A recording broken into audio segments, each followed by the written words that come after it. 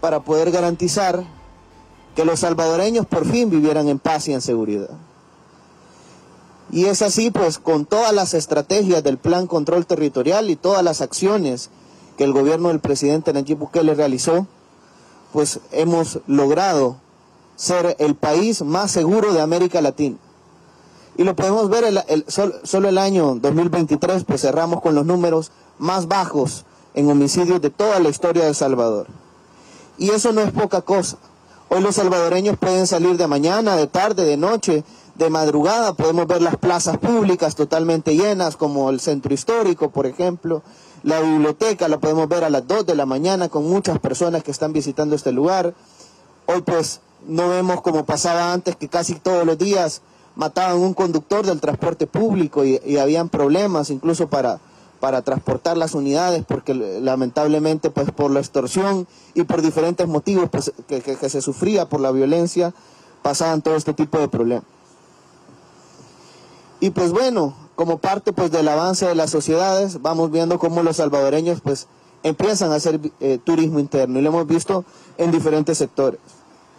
Es más, en la Plaza del Calvario, por ejemplo, construimos, en el sector de la Iglesia del Calvario, construimos 2 nuevas plazas.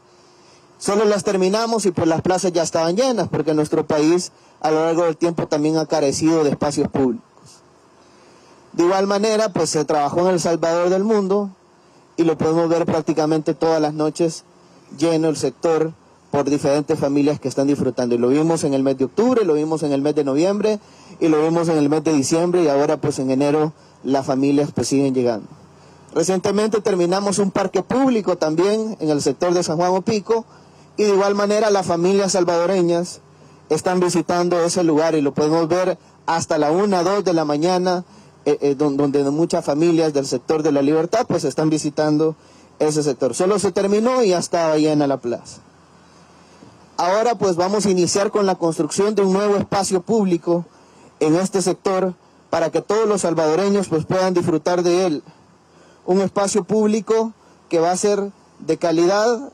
Acá pues vamos a hacer una interconexión con el espacio del Parque Bicentenario, es decir, vamos a conectar este espacio público con el Parque Bicentenario para que pues las familias puedan visitar este sector. ¿Qué intervenciones vamos a hacer? Pues vamos a construir un circuito ciclopeatonal de 2.5 kilómetros aproximadamente, conectando la calle de la Mascota y el Boulevard Merliot. Vamos a hacer un espacio para que los salvadoreños pues puedan disfrutar en todo este sector. Esto pues incluye iluminación subterránea, también pues un espacio por estas zonas aledañas pues va a haber un espacio de comercio también para que los salvadoreños pues puedan venir. Hay algunas plataformas peatonales que también se van a construir en el sector.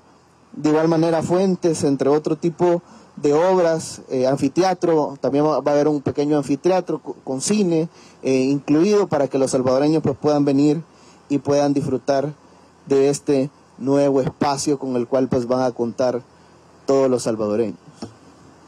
Pero bien, este pues es un proyecto más que nosotros en este momento pues estamos iniciando como parte pues de la nueva paz, de la nueva seguridad que ahora pues viven todos los salvadoreños y el cual pues ahora vamos a construir un espacio de calidad. Este espacio pues nadie lo visitaba, era un monumento a la corrupción. Entonces hoy le vamos a decir adiós a esos monumentos de robo, decir incluso una muñeca que está por aquí costó un poco más de $1 millón, solo la muñeca, que incluso el mismo artista dijo que era y en palabras textuales dijo: el monumento es tosco, lleno de rigidez y tiene defectos de anatomía y de proporción. Y no solo dijo eso, sino que también dijo que como artista se sentía irrespetado y que ese objeto pues no reflejaba la propuesta. De hecho había otra propuesta diferente a la que al final se terminó haciendo. Pero bien, ahora pues vamos a tener un espacio público de calidad donde ahora sí van a visitar los salvadoreños y donde ahora sí van a disfrutar con esta nueva paz que ahora pues estamos viviendo todos. Muchas gracias. Bueno, Gracias, ministro, por esa información. Vamos a dar paso al espacio de las preguntas de periodistas y le damos el micrófono a Luz Muñoz, Canal 10. Sí, buenos días, ministro. Recuerdo en una conferencia el presidente de la República, Nayib Bukele, pues había también ordenado derribar este monumento justamente porque él hacía referencia a lo que usted ya nos mencionaba. En este caso, ministro, ¿cuál será el beneficio también que obtendrá la población al poder obtener ya este nuevo espacio público, y también de qué manera ustedes buscan garantizar que la población pueda también seguir generando estos espacios y obteniendo los espacios de transformación que ustedes también como Ministerio de Obras Públicas le han aportado a la población? Sí, bueno, yo quiero mencionar algo, y es que nuestro país a lo largo de la historia pues ha carecido de espacios públicos. Bueno, hasta que el presidente Nayib Bukele en su momento, que cuando era alcalde, pues él revitalizó y reordenó parte del centro histórico.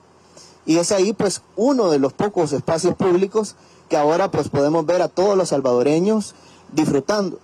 Pero antes de alguna manera también era complicado, es decir, las personas no podían salir en horario nocturno por tema de las pandillas, es decir, llegaban a su casa, les cobraban por entrar al pasaje, corrían el riesgo de poder ser asesinados incluso, ¿verdad? Si se movían de una colonia a otra, entre otro tipo de problemas que trajo pues la delincuencia. Entonces también el presidente trabajó en ese tema, y es ahora que los salvadoreños pues pueden disfrutar de las plazas públicas a cualquier hora, y podemos ver en el centro histórico personas a la 1, 2, 3, 4 de la mañana, y pues recorren el lugar sin ningún problema, con paz y seguridad. Y pues bien, podemos ver también los números con los cuales cerramos el año 2023, el país más seguro de América Latina, según los datos de homicidios que tuvimos. Gracias a Dios, pues esa situación ha cambiado. Entonces, es decir, como parte pues del avance de las sociedades, también tenemos que ir trabajando en otras cosas. Uno de ellos pues son los espacios públicos, espacios culturales, como los cubos, por ejemplo, que se han trabajado en diferentes lugares. De hecho, nosotros llevamos, en este mes de enero vamos a licitar 10 cubos, 10 espacios culturales para que los salvadoreños puedan disfrutar en diferentes partes de nuestro país. Pero también pues vamos a construir nuevos espacios públicos. Por ejemplo, uno en el sector de San Jacinto, vamos a construir un espacio público en esta zona. Acabamos de terminar un espacio público en San Juan Opico y ya las familias salvadoreñas están disfrutando del lugar. Terminamos 2 plazas nuevas en el sector de la Iglesia del Calvario, ya los salvadoreños también están disfrutando de esos nuevos sitios. Se remozaron las plazas del centro histórico, se remodeló el boquerón, los salvadoreños ya están disfrutando del boquerón, de la renovación que se hizo en el lugar. Se renovó el Salvador del Mundo, los salvadoreños ya están disfrutando del lugar. Se renovó también parte del Cerro Verde, el Parque Natural Cerro Verde, se hizo un mirador que tiene 2 vistas, una hacia el volcán y otra pues hacia el lago de Coatepeque. También los salvadoreños ya pueden disfrutar